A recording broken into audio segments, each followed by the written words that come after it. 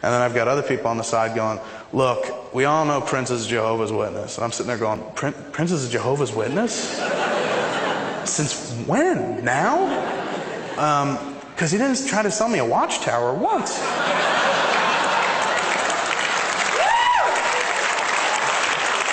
So he's going, and I printed up a bunch of facts from the internet about the Jehovah's Witness that I think Prince should read because it's very important stuff and he should know that he's being bilked and blah, blah, blah, blah, blah. And I'm like, all right, we'll address that. Let's. What else does everyone think? And trying to lead the discussion to where Prince wanted to go, but everyone wants to talk about religion and what they've heard on the album. And some people are incensed because it's a very literal translation of the Bible, which means that the order of things is God, man, women, children, animals. So there, of course, there are women in the audience who are like, I don't go in for this man-woman shit, you know, like I don't want to be led by any man, blah, blah, blah. And I'm sitting there trying to keep the fires from really erupting. Somebody comes up behind me and says, whispers in my ear, Prince wants you to stop talking about religion. And I'm like, keep talking, keep talking. What do you mean Prince wants me to stop talking about religion? That's what they want to talk about. It's really, where is he? They're like, he's not here. And I was like, well, how the hell does Prince know that I'm talking about religion? And she's like, he'd prefer if you stop. He knows. And I'm like, well, how am I supposed to? Wouldn't I just jump to another topic and be like, hey, who likes pie? You know, it's like, they just listen to an album about religion. That's what they want to fucking talk about. I mean, I don't know what to tell you. I mean, if he wants it to not be about, if it wants to be something else, maybe he should get his ass down here and do something about it. You know what I'm saying? And she's like, all right, I just told you. And so the other person, people are talking, and I'm looking around the atrium while they're speaking, and there's a sign in front of the kitchen in the atrium that says the atrium, redone in 19 blah, blah, blah. And then there's a piece of a factoid about the atrium that says, like every room in the building, this room is wired for sound, so Prince can record anywhere he likes. Which essentially means that if Prince is sitting in the shitter, and he wants to write Raspberry Beret, he can do it and record it while taking a shit without ever leaving the room. Every room in the place is wired for sound. So I'm reading that going, that's not interesting. Like, no wonder the motherfucker heard me. Every room is wired for sound. And I'm like, God, did he hear me say he should get his ass down here? And he might have, because I'm sitting there talking to the person who's talking, and in the back of the room, I see Prince materialize. You know, not out of thin air, but suddenly he's there. And I'm like, holy shit, he's coming to dress me down. He's going to yell at me in front of these people. Like, so I'm like, fuck it, I'm going to make him a part of it. And I was like, what do you think, sir? And everyone turns around, they're like, oh, it's Prince. And they applaud, and he comes in, sits down, and he's listening to the group and letting me keep lead it. And then he starts joining in and talking. If you know anything about Prince, he's very kind of quiet, solitary, he likes to stay apart from people. But he starts joining in, gets real into it and shit like that. And I start hanging back. And I go into the back of the room and sit down and watch it. And so I'm getting to appreciate, like, Prince sitting here talking to these people about spirituality and then about, like, radio and how radio sucks nowadays. And nobody owns the air over his head, so how come they can't play shit he wants to hear? You know, he's going everywhere. And I'm like, this is brilliant. Like, I would watch this. I'd watch this documentary about how a man falls apart in front of a crowd of people. But I don't think that's the documentary he has in mind.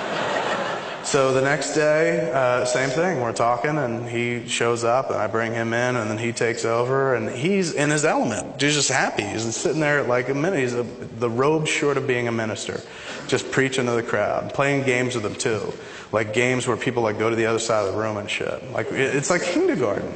And he's going like, all right, who believes that Jesus is the Son of God? You know, and half people raise their hands. He's like, okay, everybody on this side of the room. Those who don't, go over there. He's going, okay, we rule our lives by this. And he pulls a Bible out of his back pocket. And I'm like, I didn't even know he had a back pocket. Because the outfits he fucking wears don't really lend to pockets. But not only that, but he's got a fucking Bible in it, a pocket Bible. I'm like, this is fucked up. He's like, we're going to lead our lives according to this. Over there, you lead your lives according to what you do. So you have no laws, we have laws. Now we want your women, so we're going to go take your women. And there's nothing you can do about it. Women, come over here. There's nothing you can do about it because you don't lead your lives by this, but we can take your women. I'm sitting there going, is that what it says in the Bible? Because if it is, I'm going back to church. And he's going through these parlor games and shit, and everyone's having a grand old time. And he's in his element, and he's real happy. And I was kind of pleased. You get to see a part of him that I'd never seen before in my life, and everything I've ever watched him, any interviews, anytime he's done press. So the next day, he's like, I don't think I'm going to be able to do it today because I got a concert. I've got a show to do at the St. Paul XL Arena. He's like, I'm going to do a show at night, and my leg hurts, so I'm not going to do the Q&A. I'm not going to join the Q&A today. You're on your own. I said, why's your leg hurt? He's like, I've just got something wrong with my knee. And I was like, do you think it's because you always wear heels? And he's like, what do you mean? I was like, well, maybe your knee wouldn't hurt so bad if you wore some sneakers once in a while. And he goes, Kevin, it has nothing to do with sneakers. And I was like, all right, man, I was just checking. You know, we need you, Prince. So I go outside, and Stephanie's like, you didn't just mention sneakers to him, did you? And I was like, yeah, was that a bad thing? She's like, yeah. I was like, well, does he ever wear them and shit? She's like, he does. What is your fascination with Prince and sneakers? I was like, I've never seen him in sneakers. Does he wear sneakers? She's like, sometimes he plays basketball, he'll put on some sneakers. I was like, get out of here. He takes his heels off and plays ball in sneakers? She said, yeah. I said, where does he keep them? She's like, let it go. I was like, what does he wear when he plays basketball? Does he wear the outfits like he wears now? Because every outfit looks like, you know, he's about to be like, alas, poor York. I knew him, Horatio, you know. And she's like, no, he doesn't wear that. He wears like warm-up suits or stuff and stuff. I said, get out of here. He's got warm-up pants? She's like, yeah, he wears he's got warm-up pants with the buttons down the side, and he wears like a sweatshirt. And I was like, where does he keep? Does he wear it under his clothes? And she's like, no, he's got them to the side. I was like, well, are they made? Like his outfits are made? Like, are they a designer kind of basketball wear? She's like, no, he gets them from a store. I was like, Prince shops at a fucking store? And she said, no, we have to go out and get stuff for him sometimes. I said, where do you get clothes for Prince? And she's like, Nordstrom's. I was like, Nordstrom's? Nordstrom sells stuff with Prince's size? She's like, Nordstrom's boys department.